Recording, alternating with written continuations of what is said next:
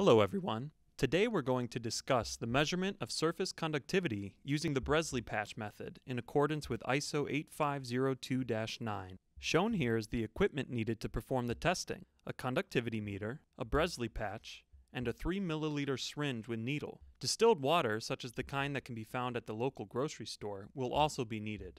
Calibrate the conductivity meter with the conductivity standard according to the manufacturer's instructions. Measure the conductivity of the distilled water using the conductivity meter. Remove the backing paper and center foam from the Bresle patch. Press down the edges firmly to adhere it to the test surface while squeezing out excess air. Fill the syringe with 3 milliliters of water and inject it into the Bresle patch. Gently massage the patch to assure that the entire surface is wetted.